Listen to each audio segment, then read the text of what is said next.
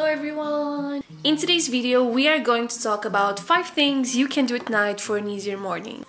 Everything we are going to discuss on this video will mainly revolve around the concept of decision fatigue. This term was coined by a social psychologist called Roy Baumeister, and he says that decision fatigue is the decline in the quality of decisions that are made by a person after many decisions have been made in a row.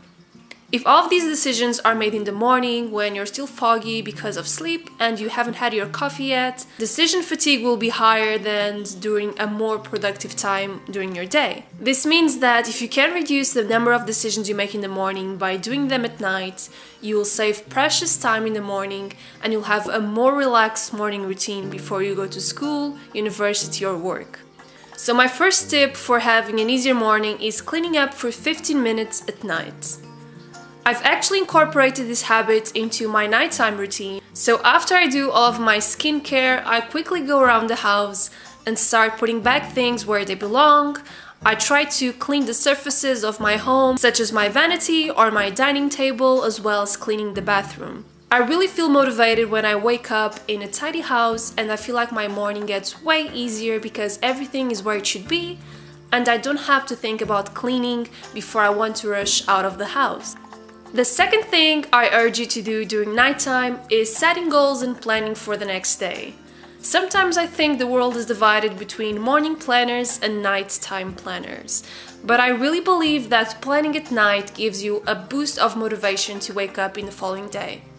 By going to bed knowing exactly what you have to do the next day, you become well aware of the rhythm you should have in the following day, the time you'll have available to work or to relax, and you'll just wake up with the mindset you should have to tackle all of those tasks instead of having to enter that mindset after a planning session in the morning.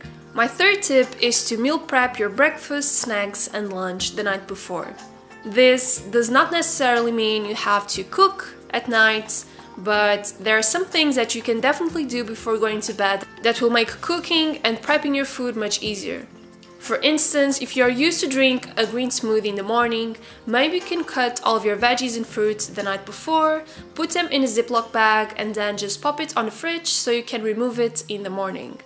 Even if you're not preparing your food the night before, maybe you can use this precious time to decide what type of food you're going to eat the following day, as well as what you need to prepare in the morning to take with you for lunch or for snacks. The fourth thing you can do is do one small task that you could do the following day. I think this is more like a psychological trigger than a real time saver, but I believe that if you set yourself for success in the following day, you'll have an easier morning and you'll feel much more motivated to start doing your work. For instance, if I'm going to film the following day, I usually film in the morning, so the night beforehand I'm going to set up my camera, so as soon as I've taken my breakfast, I know that I'm ready to go and I don't have to do all of those menial tasks that include taking all of my equipment out of my cupboards and then setting up my tripod, connecting the camera, charging the batteries, and so on. You can also answer a couple of emails that are still resting in your inbox in case they're not important, or even do something as simple as setting up the table for breakfast.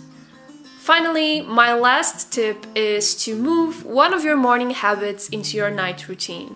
If you have an already heavily packed morning, I think it's very troublesome to overburden yourself with habits, even if you're trying to achieve the perfect morning routine.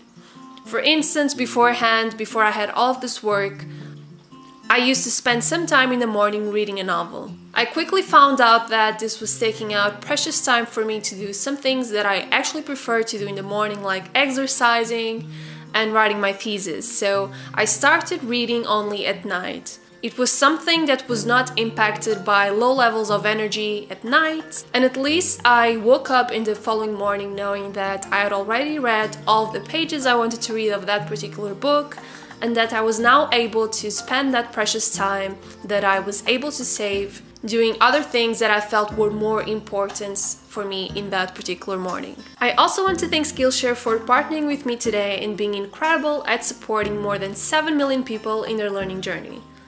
Skillshare is an online learning community with more than 25,000 classes in dozens of different categories, and they can help you build new skills, develop new strategies, and learn more about anything you feel curious about. Skillshare's portfolio includes productivity and business masterclasses, tutorials on how to work with different types of software, language classes, art and design courses, and so on. Here you are seeing a class on how to have an easier morning routine, which will be pretty useful in case you are trying to improve on this aspect of your life. Also, premium membership gives you unlimited access to all these incredible classes, so no individual payments required, and since Skillshare costs less than $10 a month for the yearly subscription, it's the perfect companion for the learning enthusiasts. Also, if you're one of the first 500 people to click the link in the description box, you'll get your first 2 months of unlimited classes for free. I really hope you've enjoyed today's video, and I'll see you next week with more productivity, organization, and studying related tips. Bye!